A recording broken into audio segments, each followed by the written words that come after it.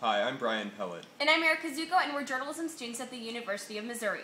The local NPR affiliate is calm this morning, but the same can't be said for last night, when more than 30 reporters spread across the city to cover local elections. We both served as roving reporters, out in the field filing clips on the spot and sending them back into the newsroom.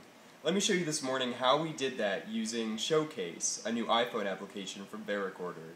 Bouncing between 6 election parties, I interviewed candidates for a few minutes at each location. VeriCorder's external microphone means radio quality sound on the fly.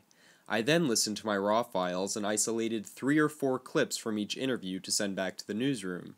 The fact that I could do all this on the iPhone meant most of my editing was done walking or sitting in the passenger seat en route to the next event.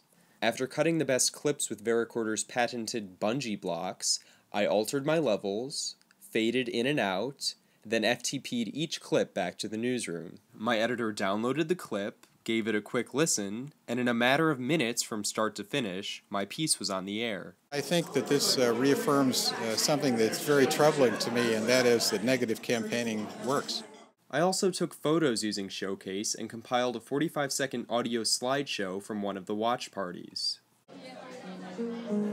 My wife and I ran away. We left town and had lunch. We've got a lot of supporters here, and people are having a good time talking.